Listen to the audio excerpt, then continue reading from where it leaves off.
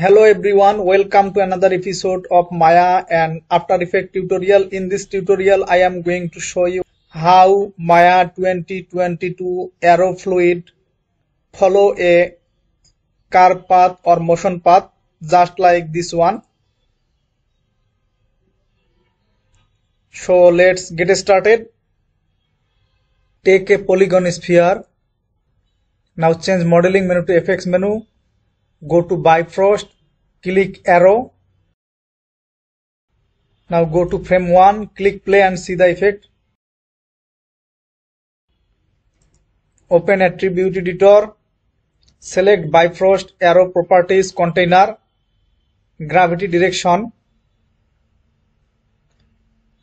On Y direction, right click, create new expression and copy this. Ctrl C copy, Ctrl V paste here, equal sign, again copy this value, click create. Now again play and see the effect. Again open expression editor and type here -1. Again click edit, go to frame 1, click play and see the effect.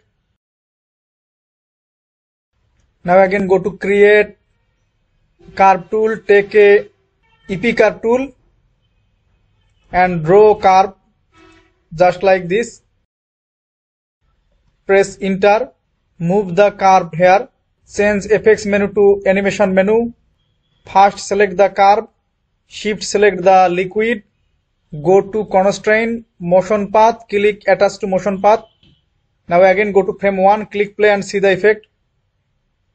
The aero fluid is following the curve path.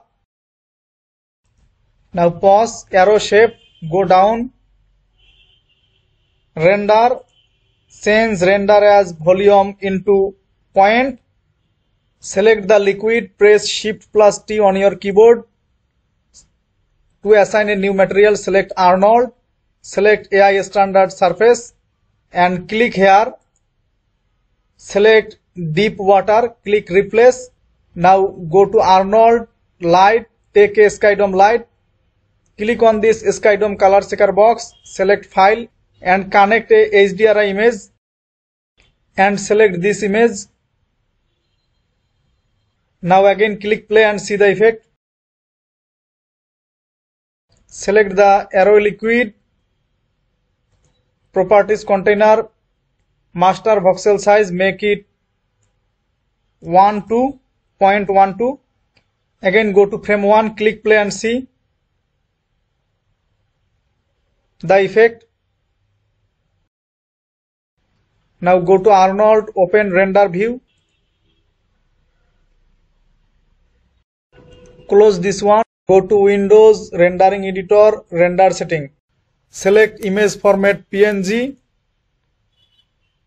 frame animation extension, select name.hash.extension, start frame 1, in frame select 100, select preset HD 1080 pixel, resolution type here 300, close this window, change animation menu into rendering menu, go to render, click batch render.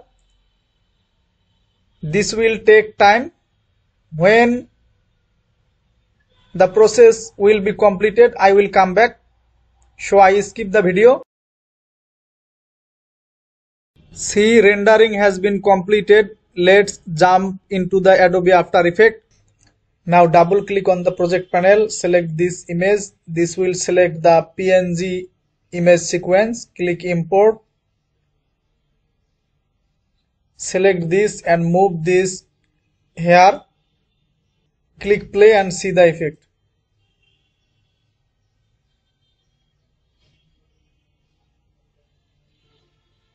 See, the aero fluid is following the curve path